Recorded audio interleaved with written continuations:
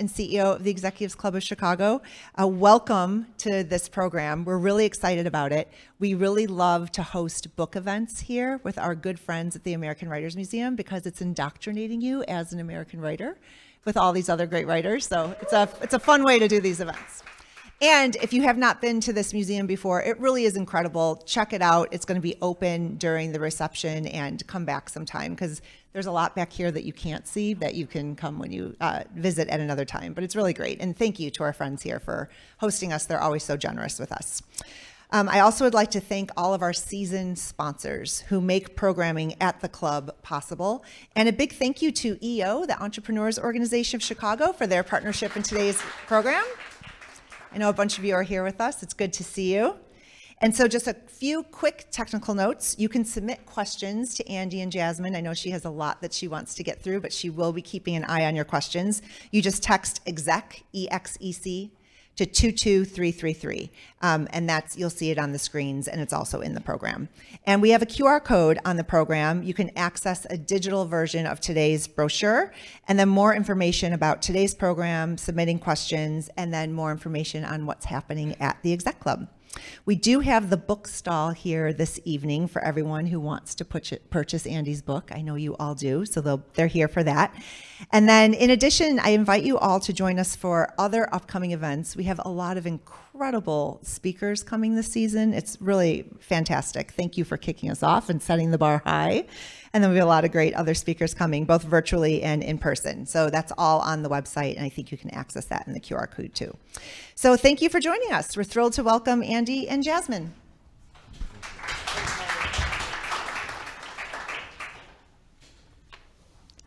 Testing. Okay, we're live. Well, so excited to be here today, and definitely excited to be speaking with Andy. I know you all are as well, and that is why you came right after work. You rushed here to get a front row seat. We're going to be learning more about his life.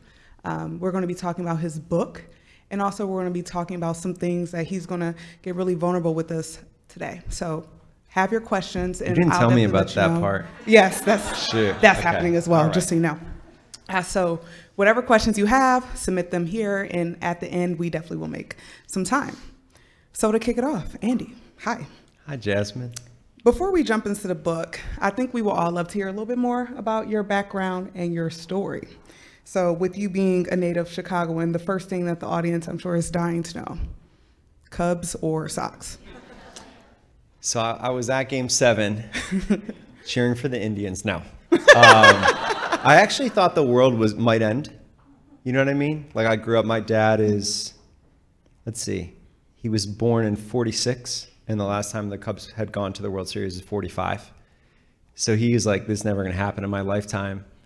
And then we were at, well, we shouldn't talk too much of that. We were at Game 5, and they were down, and I was with my now wife, maybe my then wife, my mom and dad, same person, by the way, now and then. And, you know, whatever, they came back. And then being at the game, I was like, they won, now what? Like, I thought maybe the screen would just go black, you know, directed by Theo Epstein, executive producer, God, and just done. And then life went on, and so Cubs. Got it. So don't, you know, kick me out or anything, but I'm a Sox fan. Is that okay? Okay, we got some Sox folks here. That's okay. You know, we have to have the diversity up here, all right? Yeah. The other thing that I think is really interesting talking about your family is that your sibling, he's an entrepreneur too. So, you know, did your parents raise you both to be this way, or how did that come about that two of you kind of ended up being confused. Founders? They're confused about it. They don't know how it happened. So my mom is a Punjabi Indian immigrant, born in a refugee town on the way from Rawalpindi, Pakistan to New Delhi, India at the time of the partition. 2 million dead out of 14 million displaced. So she was born in that context. Dad is a Scandinavian, Midwestern white dude, you know, Danish, Swedish, Norwegian, all of that. So we were raised in a pretty stimulating biracial environment, but we weren't aware of it.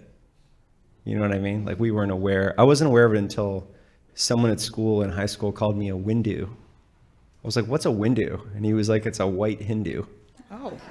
and it just like took off. And I was upset, and I came home and I told my parents, I was like, they're calling me a Windu. And they both just started dying laughing.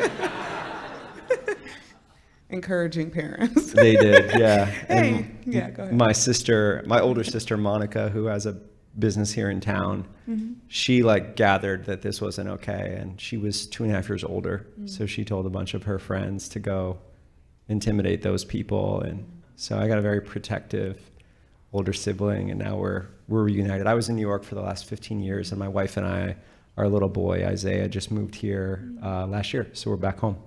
That's awesome. And yeah, you know, we know that you went to Northwestern and Stanford, and that's also where you met your co-founder. So would love to even understand, like, was there a pivotal moment that kind of led you to start your company? Yeah, the Chicago tech scene is so different now. Like 2004, 2005, when I was last here, I would have an idea and be like, I need to find someone to raise money from for this. And the one I was really excited about was, you know, the restaurant, the Pita Inn on Dempster in Skokie? I was like, this falafel is just too good to be limited to Skokie. So I went to the people that own it and I was like, let's franchise. And they were like, we don't need you for that. But I figured if we, you know, could raise some money for it, maybe. And I went around and I had this whole presentation, and it was all about how like hummus was rising in the American grocery channel, and like falafel vegetarian sandwiches. And I like went door to door with all these people in Chicago to raise money, and it was like zero. Now, part of that was maybe the idea, part of it was me. So I left in part because I felt like I wanted to go somewhere that had more of a startup mindset, and that was Stanford, and had a great experience there, and then moved to New York, which is where we built Bonobos. And it's refreshing to be back in Chicago now because it doesn't resemble at all the place that I remember at all. And, you know, we have entrepreneurs like you doing amazing things, and it's wonderful to be an angel investor in your company. So I'm so optimistic because of people like you that we're on a new track. Aw, I appreciate that. No, I mean, the Chicago scene has changed a lot, even from my short period of time, you know, doing this work. I've seen it. So I would love to kind of hear from you, you know, what do you think you've seen to be like the biggest kind of shift within the Chicago tech scene? Well, look, I think that it's about the ecosystem of investors is the start.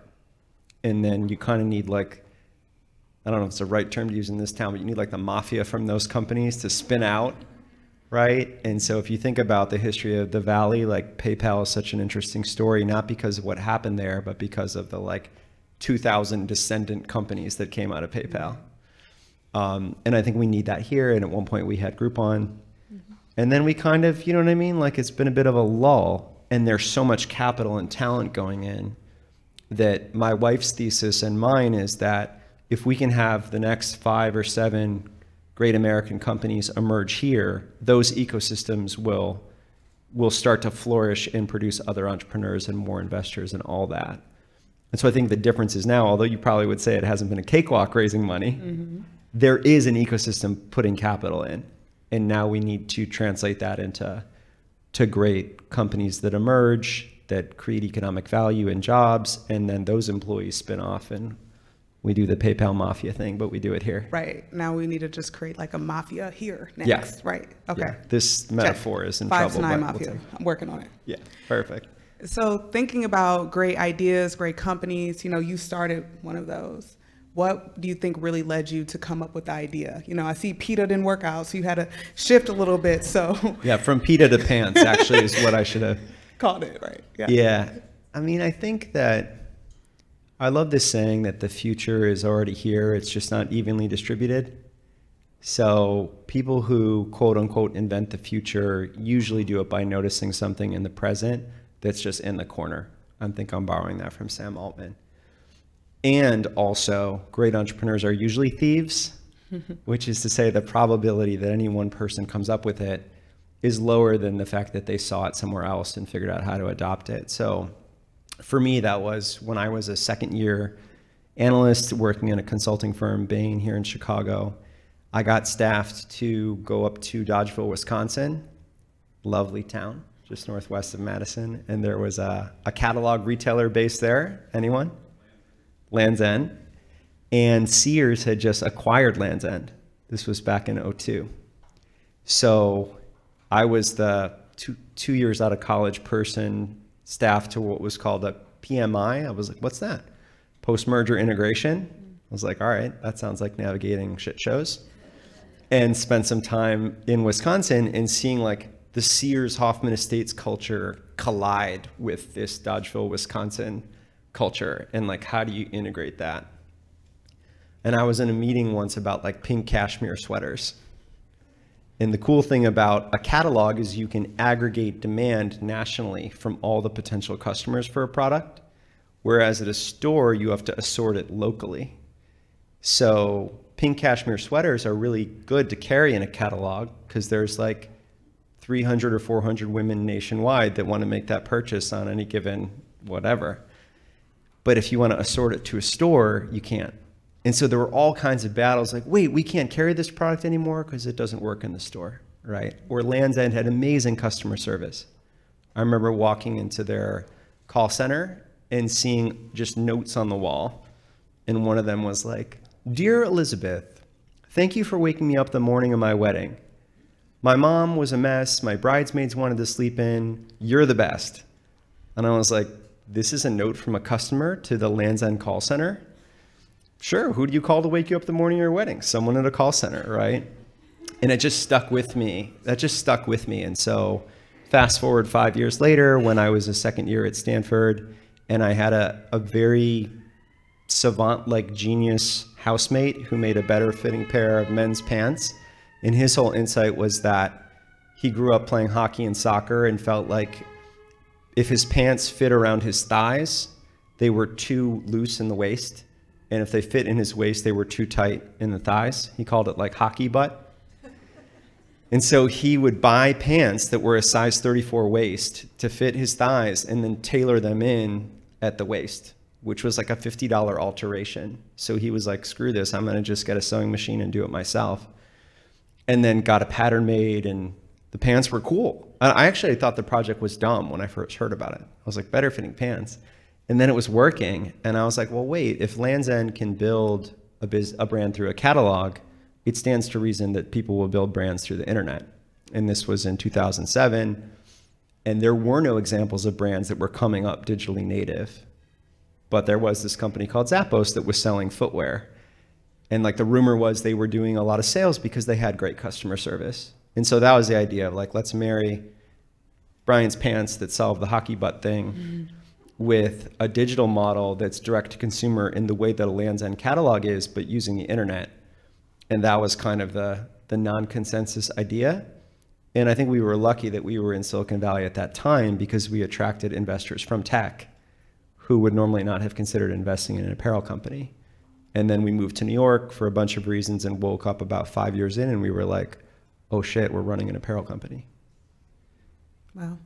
Yeah, and I think for the folks from EO here, or even people who maybe have their own companies or aspiring to have their own companies, you know, there's kind of sometimes this belief or this thought that there's such a thing as an overnight success, and we all know that that's not a thing. So maybe what's some advice that you would give to aspiring founders or current founders who are in the audience today, just from even some of your lessons learned? Yeah, don't do it. Well, it's too late for me. Oh, shoot. It's too late. It's funny. I was talking to Ev Williams in San Francisco about 2 months ago. He was a co-founder of Twitter, CEO of Twitter for a period of time. Then he started a thing called Medium, which for the writers in the room is one of the writing platforms out there. And he was the CEO and founder of Medium for 10 years. Before that, he started Blogger.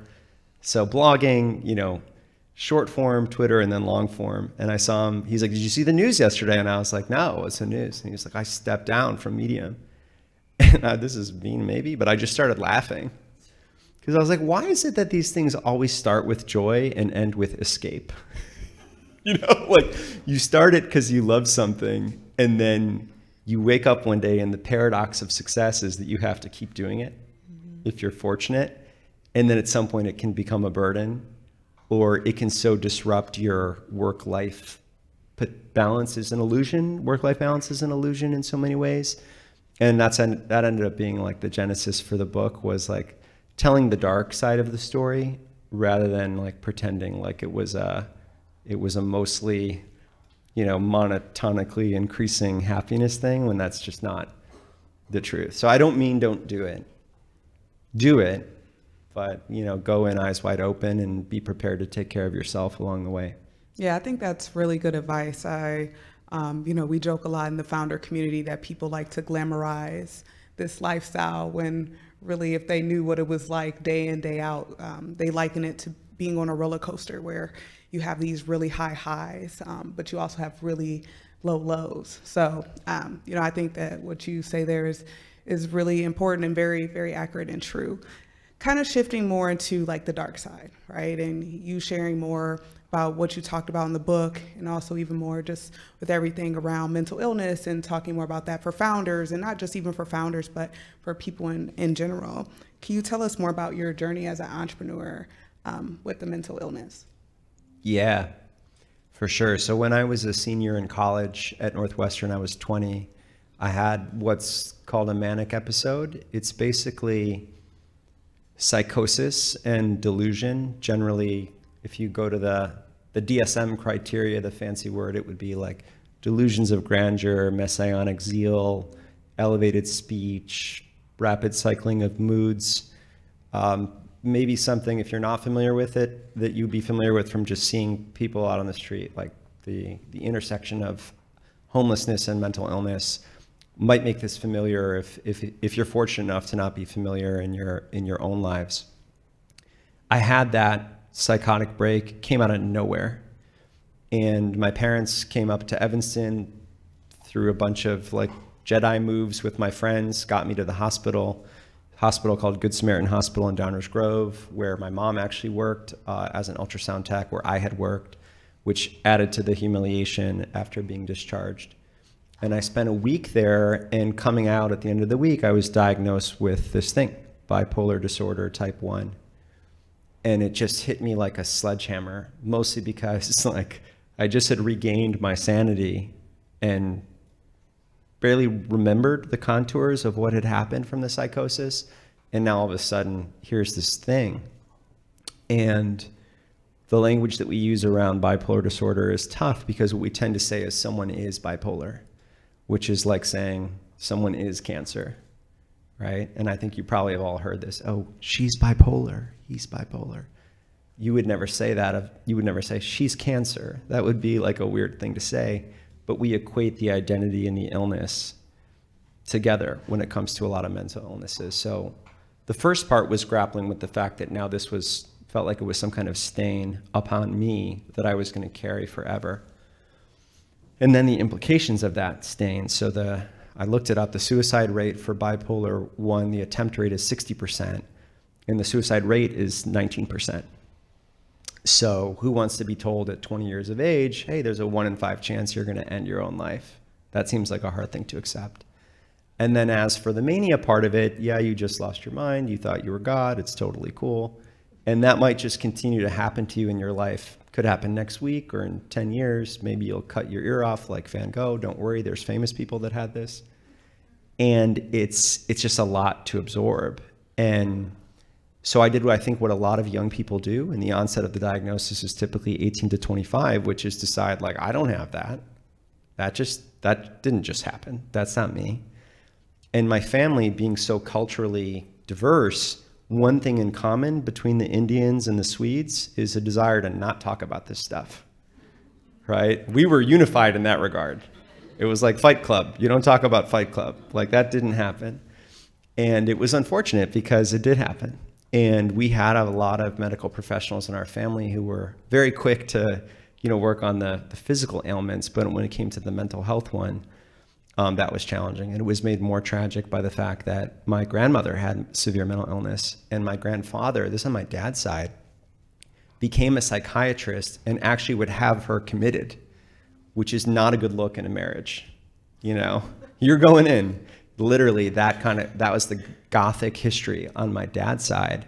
And in fact, it trained my dad's family to never talk about it, because when Nana would come out of the psychiatric ward, everyone would pretend, including my grandfather, that nothing had happened. Meanwhile, they were World War II heroes and had been on the European front, and had all this PTSD that was another thing. So, you know, you have these people that survived a war on one side, refugees on the other side, and all these medical professionals. And yet for the diagnosis that came from me, it was like, let's pretend that that didn't happen. And I was leading the charge with that because I didn't want to believe it. So I was really closeted about it, including with myself for the better part of the 16 years that followed that diagnosis. Mm-hmm. Yeah, and it seems like, you know, we've started to see that there's a lot more education and people being more open to talking about these things. Like even yourself coming up here to say, hey, I wrote a book that talked about this in my life and, you know, how it impacted people who are close to me and how I'm dealing with that. I think that is very helpful, and it just continues to bring a lot more light to, hey, a lot of people deal with this and there should be just more understanding of it. You know, can you also share with the audience, just like even day to day, what it's like living with bipolar disorder type 1? Yeah, so the wake up call for me came 16 years later. So when I started Bonobos, you were talking about the roller coaster. I started to move in and out of the highs and the lows. And the two mood states that are, let's say, in between mania and psychosis and being institutionalized and suicidal are what I would call like catatonic depression and mild depression, and then hypomania. And hypomania is basically elevated speech, rapid ideation, exuberance, contagious positive energy, a little bit of irritability and distractibility, more or less like the central casting qualities of an entrepreneur having a good day, right? Like this is what we expect. And then depression being like, hey, this isn't gonna work, I'm not feeling well. And so that the illness almost cloaked, you know, was cloaked by the job because we come to expect that of the role. And I lived between those two zones for 8 years. And when I was in the hypomanic phase, that was like jet fuel for being an entrepreneur. I had a lot of energy. I was able to raise over $100 million, recruited 600 people.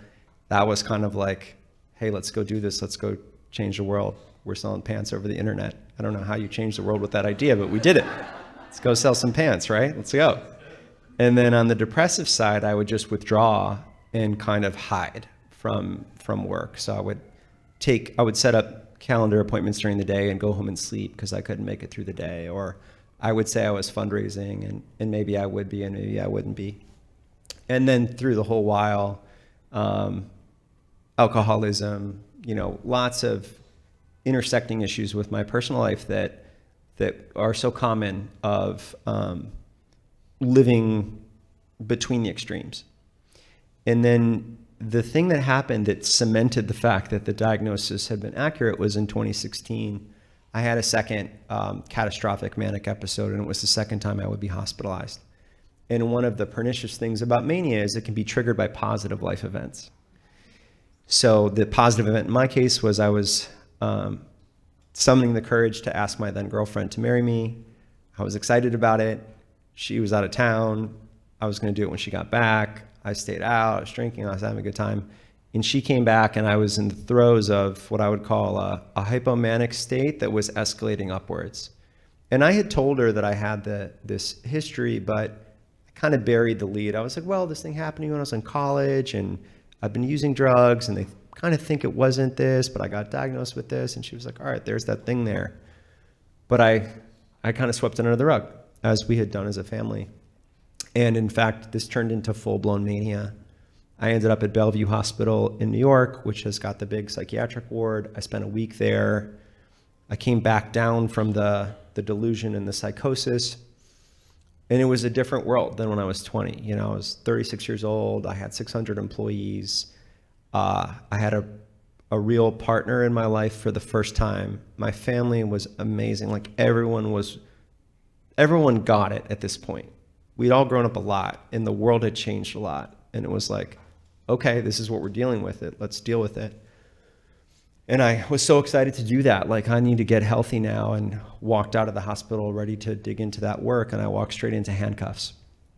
And I was arrested for felony and misdemeanor assault.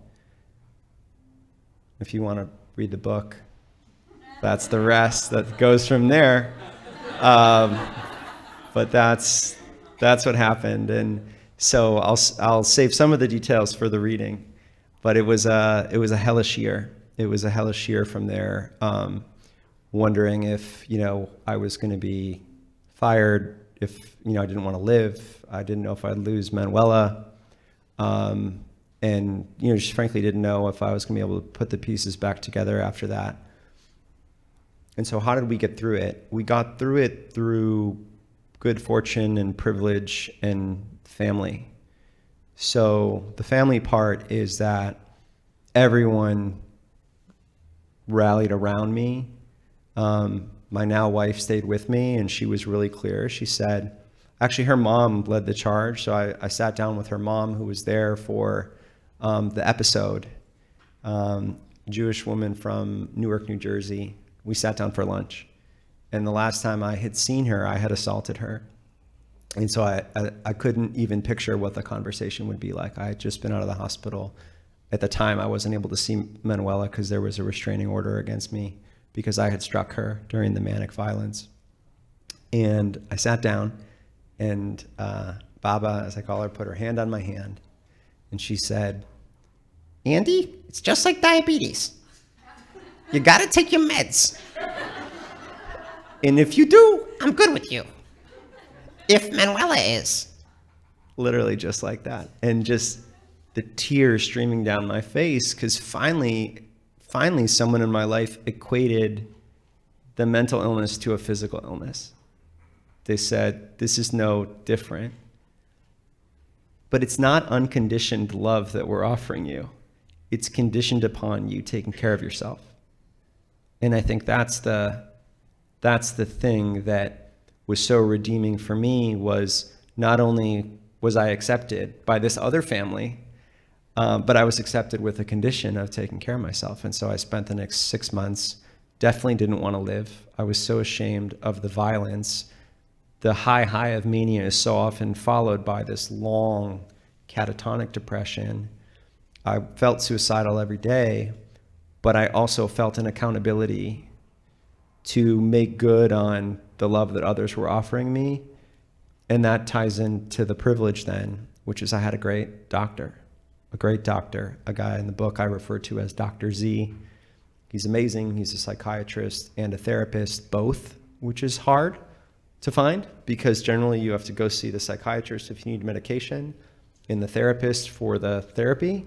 And so Dr. Z is both, which meant I didn't have to duplicate the story. And there was also a cadence to it of, he was like, you probably need to be here 3 times a week. And I was like, okay.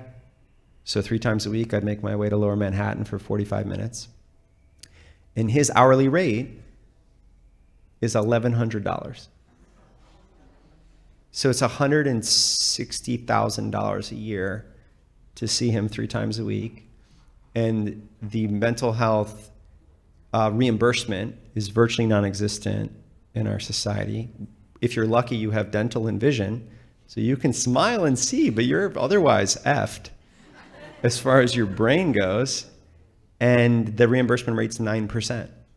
So I fell into a tiny sliver of society where I could afford the healthcare that I needed. And that's a fundamental injustice that we need to address. And a lot of people, talented people, are working on addressing it. And then built a whole lifestyle around staying healthy. So massive reduction in all kinds of unhealthy habits. And then the cornerstone of which is sleep. And so every morning I send a sleep report on WhatsApp. I can add you to it if you'd like to be on it. It's, I send it to my mom, sister, wife, and doctor. And that's foundational. Like if I sleep 5 or 6 hours plus, we're in a great place on insulating from hypomania. And if I'm like under 8, we're kind of in a great place on not being depressive. And so daily medication, sleep report, great doctor, start to build other healthy habits around that.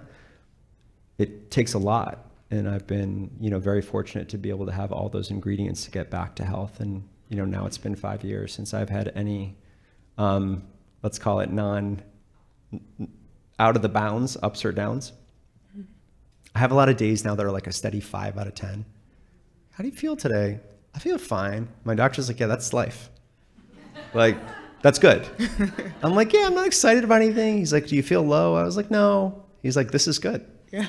You know? For sure. Something that I kind of want us to talk about is, you speak about having like the privilege to have a great doctor and all that, or even how for folks to be able to get that and reimbursed through insurance is really tough.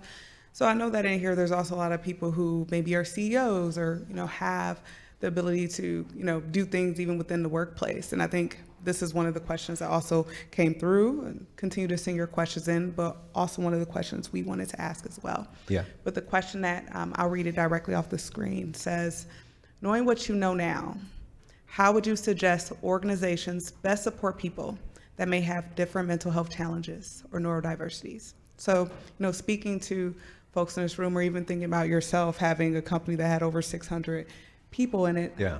What would you kind of offer as advice? Yeah. So I think there's, at the first is the disclosure part. So I think we need to, and part of the goal of the book was just normalizing disclosures like this one. And I think it's incumbent upon leaders, founders, executives to role model the same thing in their enterprises. And so at some point, sharing your vulnerability with your team. And I think what I would offer is that it's amazing to invite the empathy of others rather than to project strength, because people lean into that. And so my pitch to CEOs and my pitch to executives is find a moment at a fireside chat once a year to just spend 5 or 10 minutes on what's going on for you in your life, including the hard stuff. And if you have a story as colorful as this one, maybe take some more time and find a moment to share it, because it creates a safe space and a norm that disclosure is okay. And so I think that's step one. And with bipolar disorder, it's 3%, we think, of the general population. Index is 7 to 1 in entrepreneurs. So that might be 1 in 5. And it definitely over-indexes in all other forms of leadership and creativity. We don't know why.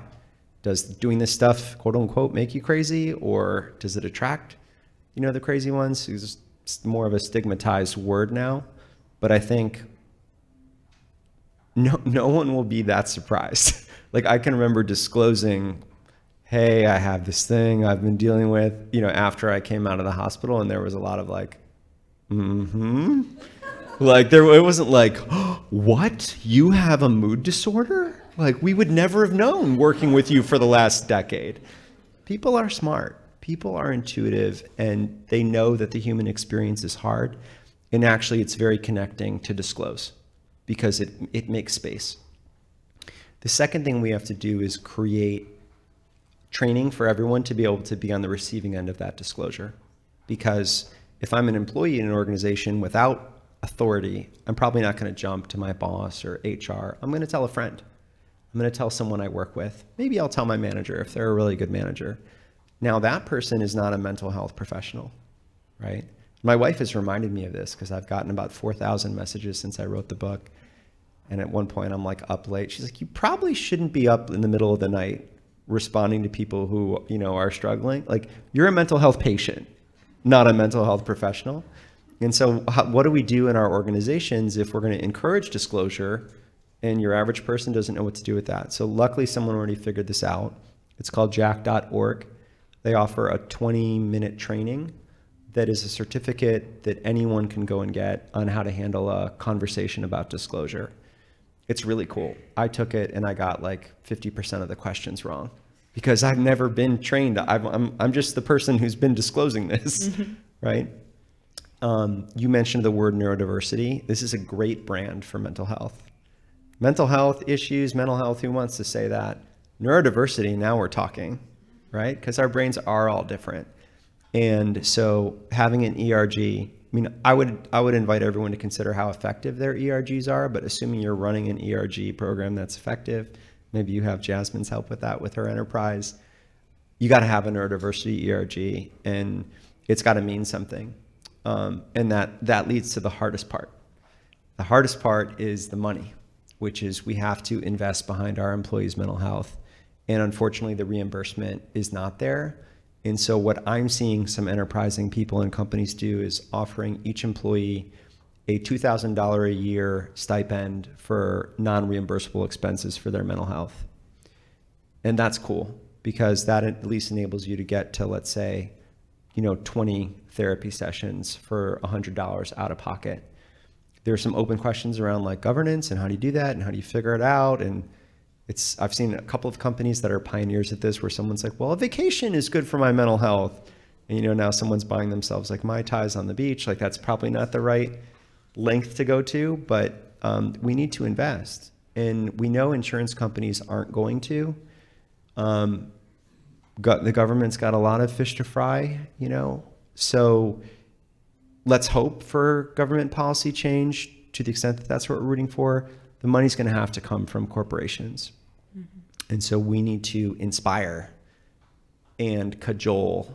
And if you're invested with that authority in this room, take that role now and say, we're here for you, your mental health, and we'll step up and we'll offer some additional reimbursement since it's so hard to afford the out-of-pocket. Yeah, and I think, considering the motivations behind writing the book, I'm sure, talking more about mental health, your journey with mental health and bringing more light to that was one of them. But what else was the motivation, and also why now?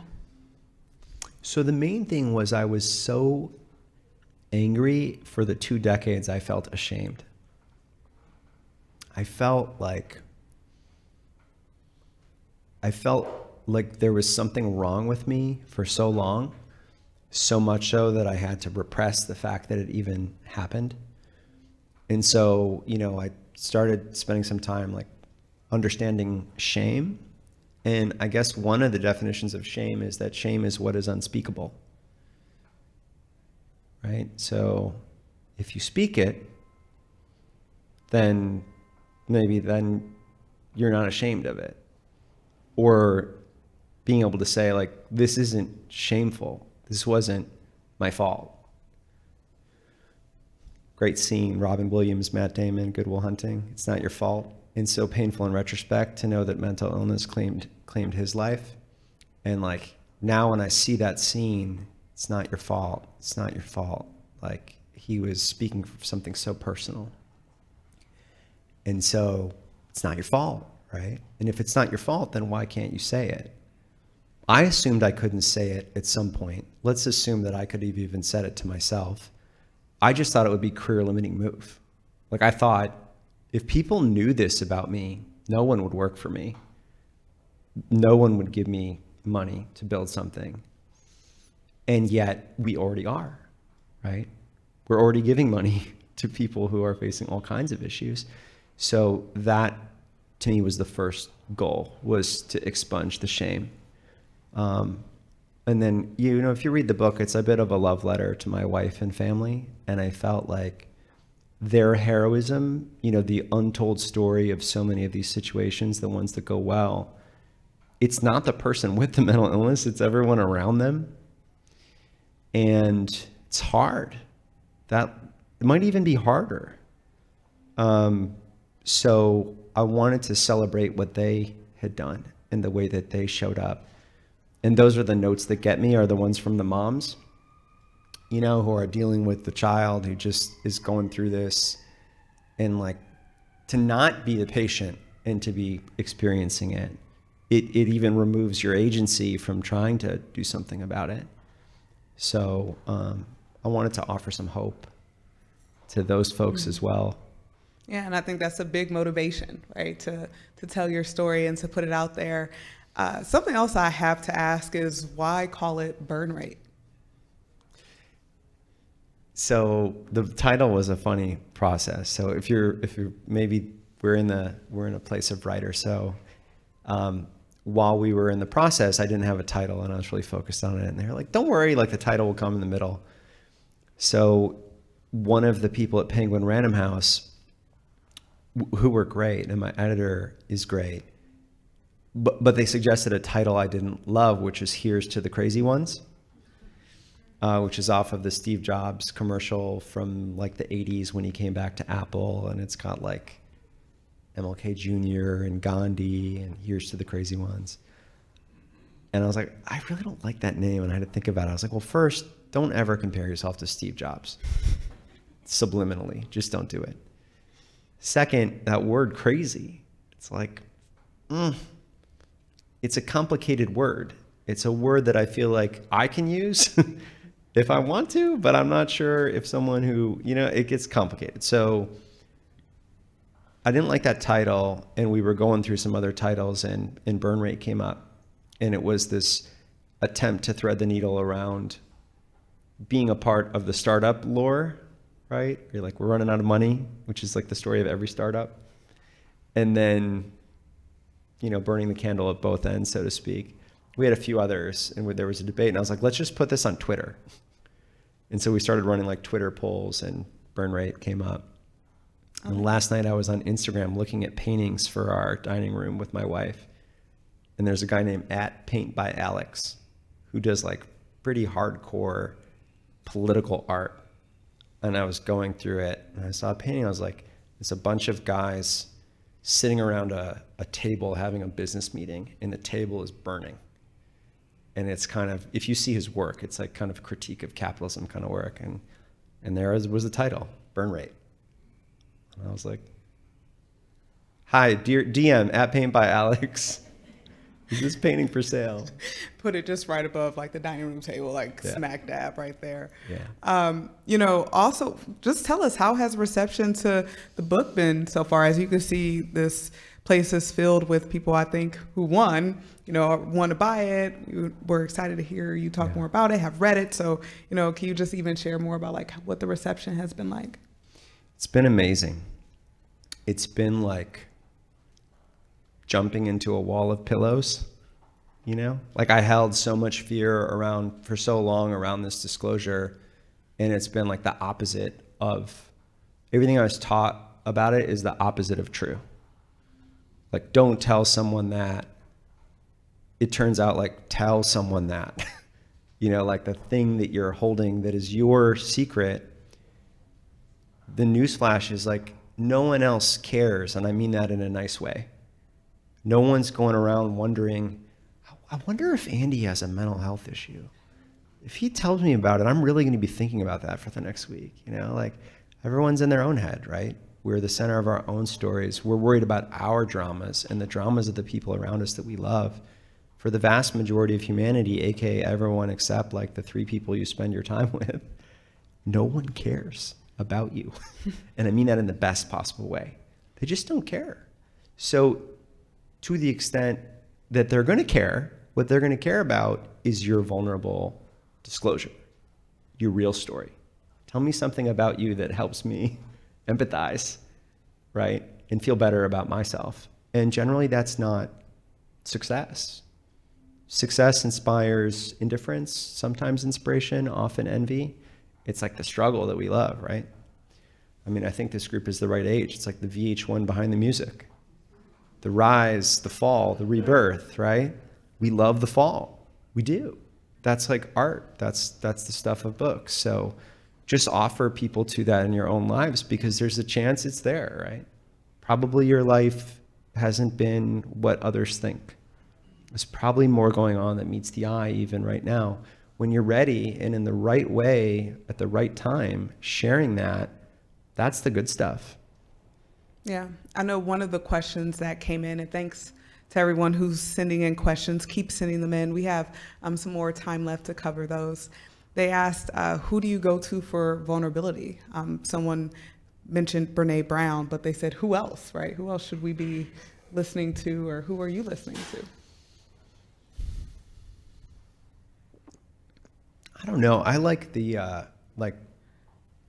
Lyft driver, or like the housekeeper, or, you know what I mean? Like we occupy like a strata of society as college educated people, probably most of the people in this room. I don't know. It's like, it's kind of like airbrushed living the dream BS. I found it in Chicago even here. It's something I'm struggling with, is like, in New York, someone says like, how are you? And it's like, I'm shitty. You know, it's just like there. And I feel like it's harder to peel back the layers here. And I think we just need to role model, like when someone says, how are you? Just tell the truth, you know, rather than just being like, I'm good. Think about it like, I'm good. Like, am I good? Like, I'm good about 20% of the time. So that answer is accurate 1 in 5 times, but the other 4 out of 5 would be like, not awesome right now. And what will happen is the other person stops, because there's probably a good chance they're not awesome right now either. And now we can have like a real conversation. I like grandparents. You know what I mean? Like women over 70, just let's have them run the world. There's just no BS ever. It's amazing. They don't give an F. That's very true. So like, I want to spend time around like grandmothers and taxi drivers. I love that. A couple other questions that we got in. I know we have about 5 minutes left or so. Someone asked, where did you channel the energy to get the book, right? To write the book. So where did that kind of come from for you? This will be annoying, but I'm going to go for it. I don't actually think it's that hard to write a book. I don't. I do and I don't. You know, I'm kidding, right? But it was like 3 to 6 hours a week compounding over 2 years. And in my mind, it was like sitting down at a typewriter. People say like, I've been working on the book for 2 years. And what they mean is like, they've been spending a couple hours a week on a book for 2 years. Because, and it's a little bit liberating, this mindset, we only have probably 3 good professional hours a day. Like really good creative hours. Our schedule may eclipse that, we may have meetings and obligations, but if we're gonna come up with good thoughts, we've got 3 hours. And how do you wanna spend those 3 hours? And it turns out if you choose to spend, let's say 2 of those 3-hour sections each week writing, you will wake up in 2 years and have a book. So if you kind of reframe it from like, I could never write a book, to can I try to write a book with 2 3-hour sessions once a week, there's a chance you can do it. Now, you need some good people around you. You need a story that you want to tell. You need a really good like outline, like a detailed outline of the 20, 30 chapters, kind of like the blueprint. And then just most of the time you feel like, you know what? I'm writing a bad book. That's how it feels. Like you're just like, I'm writing a bad book. I just am. But the discipline of writing, and you all have heard this or read somewhat or practiced it, is like you just write it anyway. You put words down on paper and you don't hold judgment about them. It's like you just free associate and you do it. And this is somewhat unique to writing a memoir because I didn't have to research anything. So I know it's different. It's different than fiction, you know, it's different, whatever, but it's eminently doable. Should you choose to, if you feel like you have a story to tell, it's not this thing that everyone says is the hardest thing ever. Mm-hmm. Yeah. Okay. So 2 years. 2 years, 6 hours a week, generally bundled in 60 hours a week and then nothing for like 6 weeks. All right. We all have the plan. Yeah. And I guess for the last question that we have before we, you know, mingle a little bit is, what's next? You know, what's next for you? What do you have over the next year or 2 years? What are you planning? Yeah, so I'm glutton for punishment, launching a new startup, and it's called Pumpkin Pie. And I guess the headline is it's like Tinder, but for friendship, for platonic friendship. And that will be out in November. Can people sign up already? Like a pre-sign up? It's or? in the App Store under open beta. It's not that good, but if you want to take a peek, and then yeah, we'll be ready and we will be better in about 2 months. Awesome. Well, Andy, thank you so much. You know, I know you and Manuela, so it's always great to see you. And also it was really awesome just to be able to sit up here and talk more about your story, hear you talk about that, have you share with the audience. And thank you so much to you all for coming out. Give yourselves a round of applause. Give Andy a round of applause. Thanks. Thanks, everybody. And feel free to make your way to get a water or a wine in the parlor back there. So thank you so much. Thank you, Jasmine. Thanks, everybody.